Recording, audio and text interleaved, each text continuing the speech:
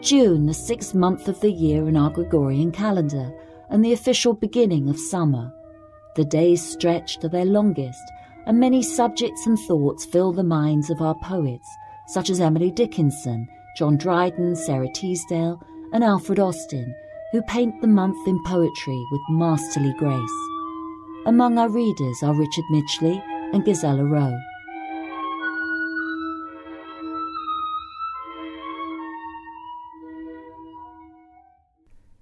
The Longest Day by William Wordsworth. Let us quit the leafy arbour and the torrent murmuring by, for the sun is in his harbour, weary of the open sky. Evening now unbinds the fetters fashioned by the glowing light. All that breathe are thankful debtors to the harbinger of night. Yet by some grave thoughts attended, Eve renews her calm career, for the day that now is ended is the longest of the year.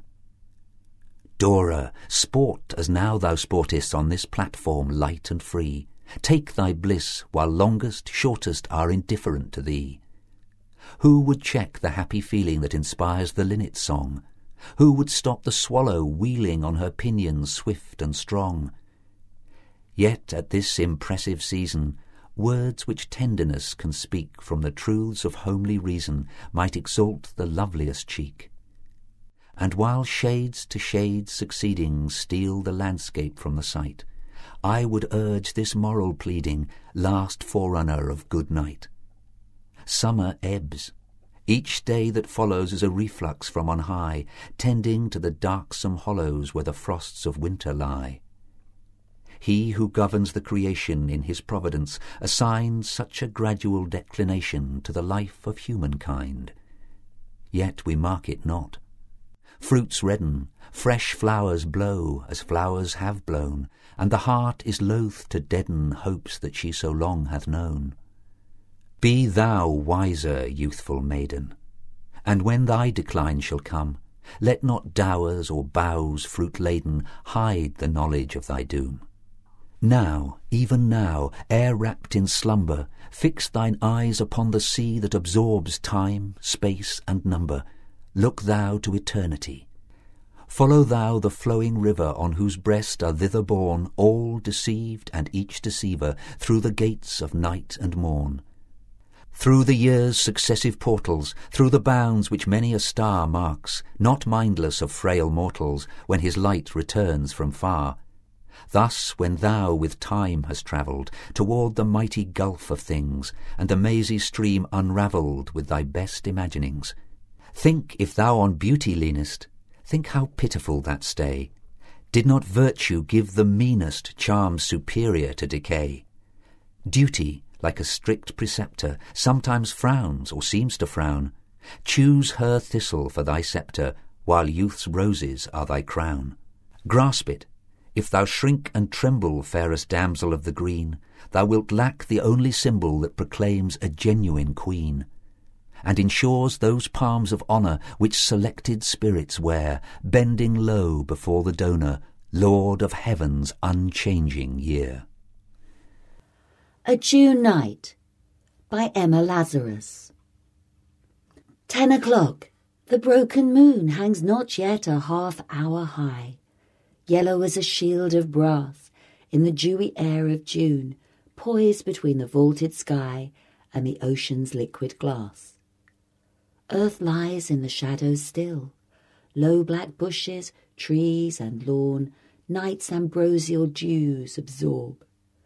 Through the foliage creeps a thrill, whispering of yon spectral dawn and the hidden climbing orb. Higher, higher gathering light, veiling with a golden gauze all the trembling atmosphere. See, the rayless disk grows white. Hark, the glittering billows pause. Faint, far sounds possess the ear. Elves on such a night as this spin their rings upon the grass. On the beach the water fay greets her lover with a kiss. Through the air swift spirits pass, laugh, caress, and float away. Shut thy lids and thou shalt see angel faces wreathed with light, mystic forms long vanished hence. Ah, too fine, too rare they be for the grosser mortal's sight, and they foil our waking sense. Yet we feel them floating near, know that we are not alone, though our open eyes behold nothing save the moon's bright sphere, in the vacant heavens shown, and the ocean's path of gold. To June, by George MacDonald. Ah, truant, thou art here again, I see, for in a season of such wretched weather I thought that thou hadst left us altogether, although I could not choose but fancy thee skulking about the hilltops, whence the glee of thy blue laughter peeped at times, or rather thy bashful awkwardness, as doubtful whether thou shouldst be seen in such a company of ugly runaways, unshapely heaps of ruffian vapour, broken from restraint of their slim prison in the ocean deeps. But yet I may not chide. Fall to thy books, fall to immediately without complaint. There they are lying, hills and vales and brooks. Dusk in June, by Sara Teasdale. Evening and all the birds in a chorus of shimmering sound are easing their hearts of joy for miles around. The air is blue and sweet, the few first stars are white.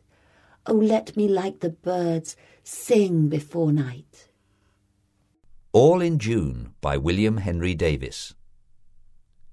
A week ago I had a fire to warm my feet, my hands and face. Cold winds that never make a friend crept in and out of every place.